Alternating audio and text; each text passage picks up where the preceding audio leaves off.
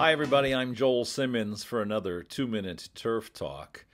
I'm sitting in the northeast of the United States in late August, and we have had but 1 inch of rain in the last 60 days. As we drive around, you'll see lawns that look like this.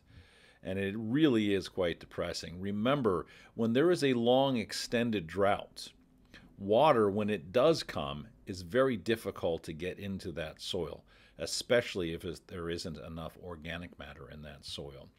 Good liquids like Kick soil conditioner that have a lot of surfactants can help with that problem and help open up that soil and get materials into that soil so that they can work better and they can feed microbiology.